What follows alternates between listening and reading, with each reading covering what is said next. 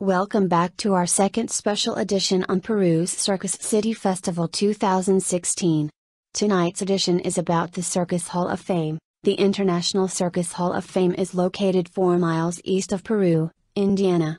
The address is 3076 East Circus Lane, just off of State Road 124, Miami County. Monthly News stopped by the Hall of Fame to take a tour and interview the Hall of Fame's Board of Directors President, Jack Reineman. While we were there, we were also able to get a short interview with Rick Wallenda of Wallenda Enterprises, who happened to stop by to visit the museum. We were also able to visit with clown, Pat Kelly, as well as get video of one of the most famous circus wagons in the world, the two Hemispheres. The two Hemispheres will be part of the Circus Parade this Saturday.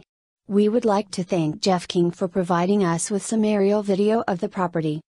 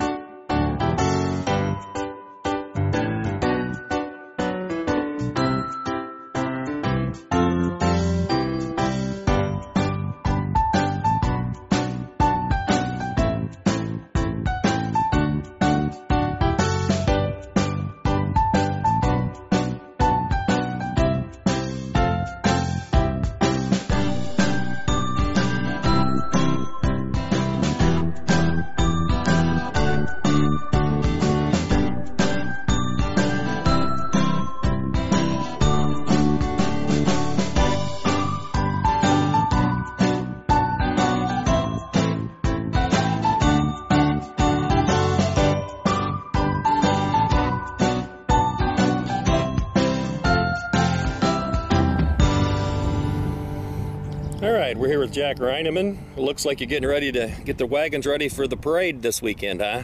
Yes, we are. We provide a portion of them to the Circus City Festival Parade, one of the better parades in Indiana.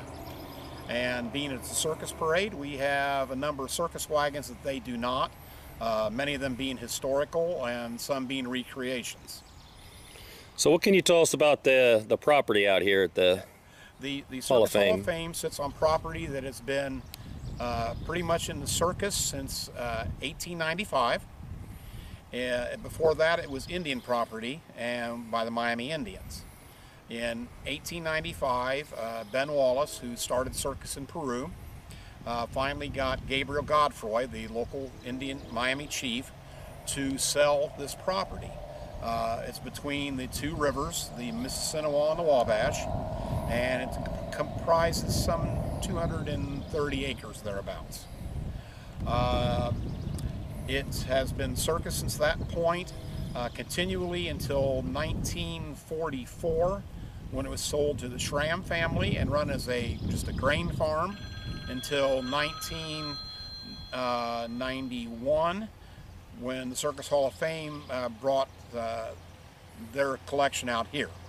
The Hall of Fame has been in Peru since 1985 and was a continuation of what was started in 1958 in Sarasota, Florida. All right, so can you take us in and show us a little bit what's inside the Hall of Fame? All right. The one thing I didn't say yet is that this piece of property, we currently own 10.4 acres out of the 230. We are a National Historic Landmark, as said by the Department of Interior. Since 1987, we are one of 65 National Historic Landmarks in the state. That means that whenever we do anything here, the outsides of the buildings have to look like a building that was here. We can't just put up a glass structure or a steel structure somewhere on the property. It has to look like what was here because of the national significance to the United States. All right, let's go take a look inside. All right, so this is actually the Circus Hall of Fame. A lot of circus memorabilia in here, and you're going to be open the Circus Week. We're open Circus Week. We're already open now from 10 until 4 daily, except during Parade Day, which will be after, I imagine, noon or 2 o'clock after the parade's over and they start bringing the wagons back out.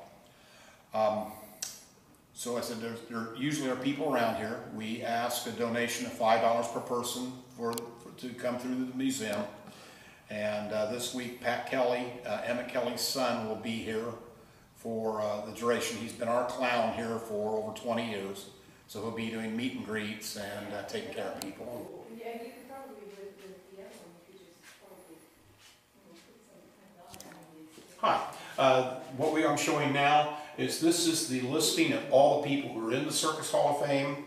The Hall of Fame started the first induction in 1958 with Miss Lillian Leitzel. It goes on through today. Next week on the 22nd, we will induct Barry Lubin, who is Grandma, his character as the clown on the Big Apple Circus, and he will be here to accept this, along with last year's inductee, Stroopy Hannaford, whose daughter is coming in her stead because Stroopy passed away a year ago. The Circus Hall of Fame is made up of people who are deemed significant to the circus, be they performers or owners or anything like that.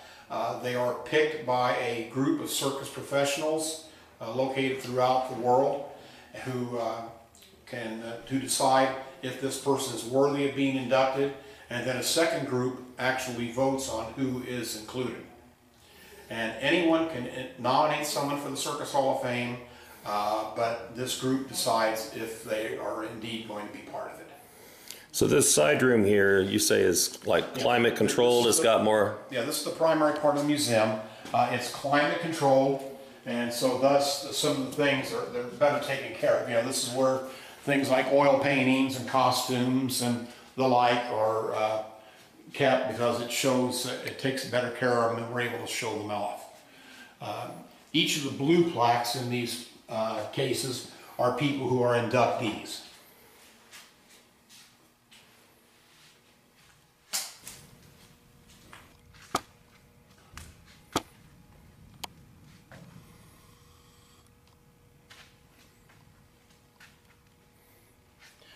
This is a model of the 1934 Hagenbeck Wallace show as it left Peru, Indiana, and how it was set up. This was built by a board member of the Hall of Fame who has since passed, Mr. Tom Dunwoody. He started on this at age 14 and was still working on it at the time of his death at age 74. He made all this. Everything that you see in this is verifiable by photograph.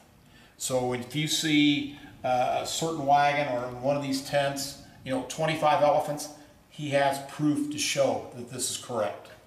You entered the show, you had a side show at the beginning, entered into the main tent of the circus, and came into the menagerie tent. And the menagerie tent is where all of the animals were kept beforehand.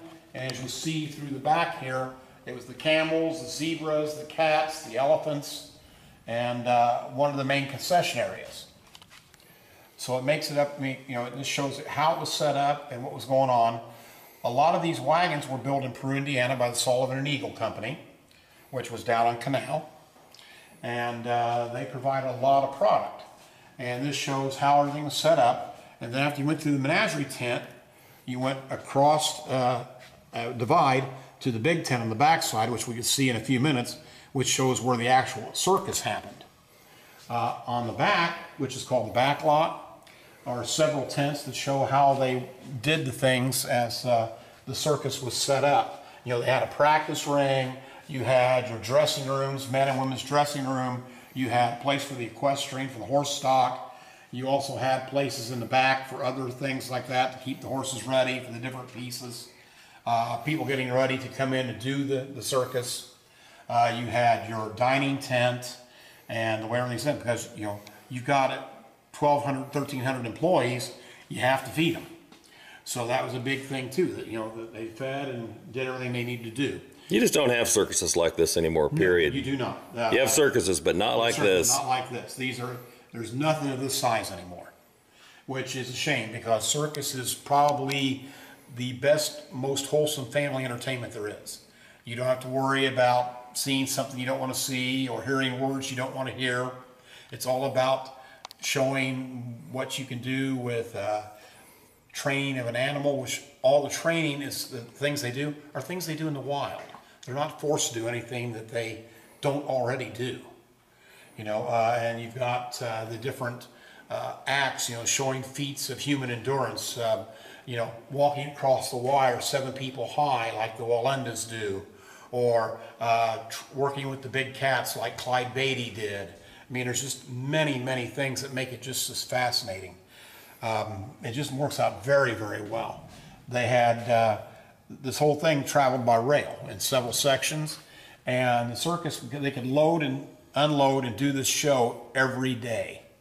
They tried to have more time, you know, 4 or 5 days at a place because they go to the bigger towns, but if they had to go to a small one, they could put it up and down in one day. So then they came here to during the winter quarters and did maintenance built new things, decided what wagons went with what show, because there were 5 shows that came out of this property. So one year a wagon may be on Sells Floto and painted that way. The next year it may be on Hagenback Wallace or on Howell's Great London. It just depended on what show they needed that particular piece for. Okay. This shows a typical mock town, because when the circus came to town, they did a parade. And the parade showed people what kind of wonders and great things were going on. And typically, it let people come down to the circus to see what was happening. Because you must remember, back in the 20s and 30s, people didn't run around like we do now. You know, you couldn't get anywhere in the world in 24 hours. It took a while. And a lot of people never left their county. You know, they stayed in the same county they were born in. They never moved. So this was a big deal. They actually closed schools when the circus came to town. And a show like this would work anywhere from 1 day, which they tried not to do, to, you know, a week or more at a bigger community. And again, we show things like, here's the back lot, and you can see how they had the dining area where they took care of everybody, and the kitchen, and how they kind of did the things.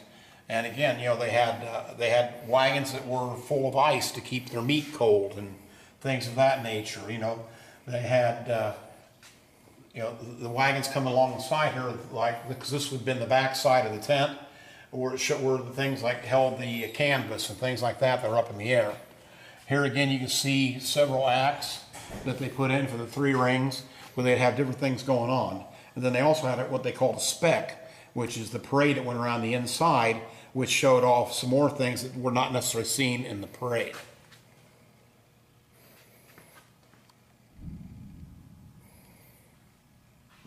All right, this is a really neat model here. Let's take a look at a few more things you've got in the circus. Okay. Okay. Included in our collection of things are some things like by Miles White, who was the great designer of costumes. Here you see a piece that was made for the spec, where they put it on a horse. The horse could see it, and we have pictures of it and when it was in. These are all in the 50s. This is from 1952, in fact.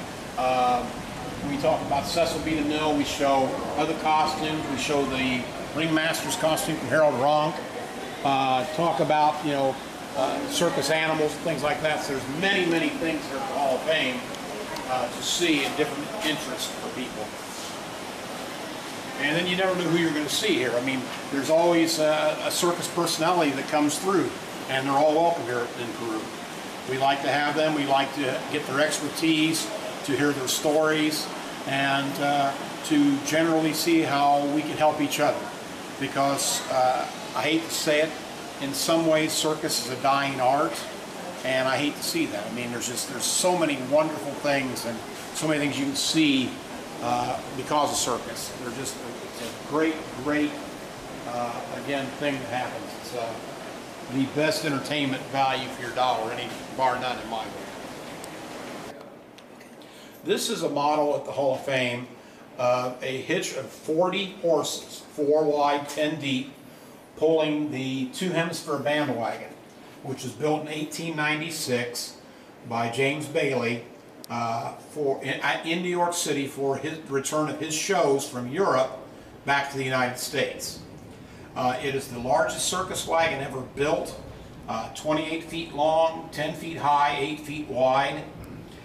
Solid wood, weighs about 7 tons, and to most people it's the holy grail of circus wagons. It is the best wagon to have.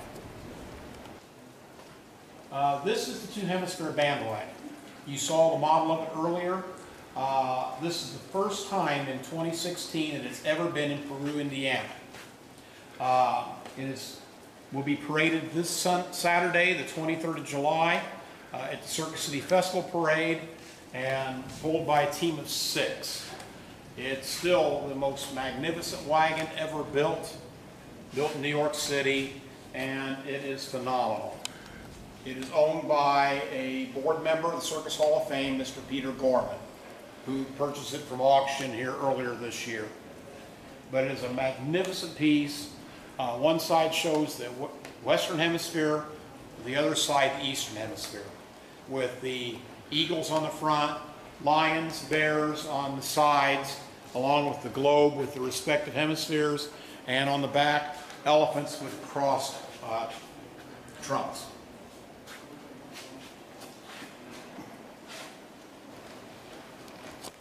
Okay, this side, which would be the left side if you're looking at it, has the Eastern Hemisphere, and it shows the other half of the world. But it has like flags and seals, symbols of Italy, Germany, Austria, Russia, France, and England, the United States and Canada, and some of the others are on the other side. A lot of detail. It is, and it's all hand carved. They didn't have machines to do this back then. It was done by master wood carvers. That is a big wagon. Typically, it holds a band. I'm not sure about this week. I know there'll be a few guests of Mr. Gorman on it, but it's a magnificent piece. So they can come out and see it out here at the. They can come out and see it at the Circus Hall of Fame, and then through Friday, and it'll be in town on Saturday for the parade and through the parade route, and then be brought back out after that, and I'm sure put back out here for the time being. It'll be here until the fall, as far as I understand. It's going to go into a climate control place for the winter. This part of the museum is not climate controlled because we are working out of a barn. And the barns are what created, or what was left of the Hall of Fame.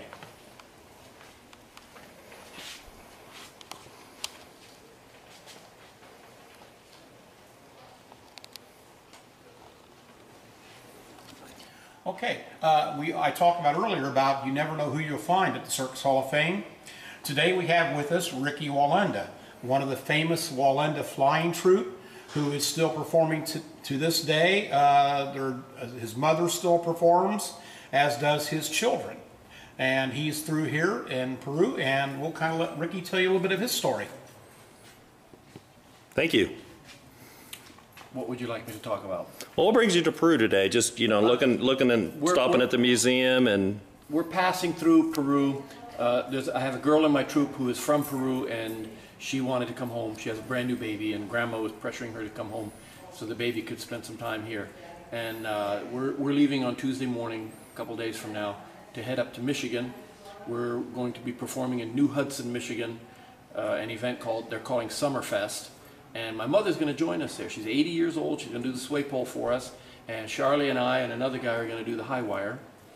And there's going to be another girl joining us from Peru also. Her name is Macy. I can't remember her last name. But she'll be joining us. She's not going to do high wire. She's going to do one of our smaller aerial turns. And we like recruiting from this show here. Brittany Wallach does a good job of training the people. And so we like to recruit for high wire from here, and any of the other things too. I'll train them in sway pole also if they want to learn that act. And we're going to go up there and we're going to do about a 30-minute show called Circus Wallenda, Z-I-R-K-U-S, the old German spelling for the word. So you've got a few artifacts related to your family in here, correct? Yeah, my family has been very much involved in the Circus Hall of Fame, and this pedestal over here was in use, but I'm trying to figure out when and how to date it. I really don't know how I can date it without having my mother here to help me out a little bit.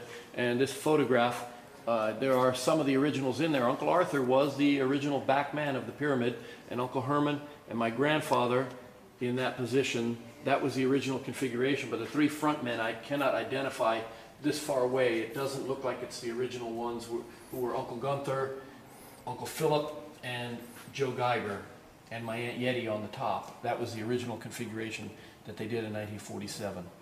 All right. Well, thanks for your time. It's nice to have you in Miami County here checking out the museum. It's a pleasure to be able to come through here. All right. We're here with Deb Benke from Illinois, and she's running the gift shop this week. What can you tell us about the gift shop and yourself here? Okay. Yeah, I'm from Illinois, and my husband and I come in for about a week and a half to help set up for the parade, and then we're open during that week with the museum, and we have the gift shop open, and all the items that we have, the profits that we make, help support the museum. And we have books, we have paintings, we have some porcelain clowns, we have a lot of children's items because they love to come, and we have t-shirts and just a little bit of everything. And if somebody would like something else, all they have to do is ask, and we'll see what we can find. A lot of clowns in here. Yeah. Any real ones? Yes, and then we always have Pat Kelly, who's from Peru. He lives in Peru, and he's our famous clown. And he's an artist also. So he does, we have a book that he puts in, but I'll show you some of the artwork that he does, and he donates that to help support the museum also. Here's one that he just did. I'll let you hold that. Here's the cartoon works myself here. Nice. Yeah. A self-portrait? Oh yeah, not myself. Yeah, it's a cartoon work. And you're related to Emmett Kelly. Emmett Kelly, but I'm not Joey Kelly. I'm not Paul Kelly. All my kids, I live here, Trail Park, Peru, and they moved away from Emmett Kelly Jr. and Joey Kelly. He's my nephew. And Emmett Jr., my brother. He's my brother. I only had two boys. Emmett Jr. was the older one, and I'm the second one. So there's two. So I live here, and they moved. They don't live. Emmett Jr. Well, he passed away, but Joey Kelly, Paul, all I don't know. They don't live here at all. So that's one thing I wouldn't straighten out, because I asked the question. I mean, and that's I shake hand people that I'm Pat Kelly. And he'll be in the circus. Yeah. He'll be in the parade. Yeah, I'll be in the parade. On the Betty Hutton float. Division 3. All right. Last one in the where we're located. So, well, this guy do cartoon work. All right. So, and one of the things this year we're having is a chance that a family, they pay for a chance, and then the mayor on Friday will be drawing, and they'll be able to ride with Pat in the parade on Saturday. Oh, what an honor. Yes, yes. All right. Well, thank you for your time. I thank you.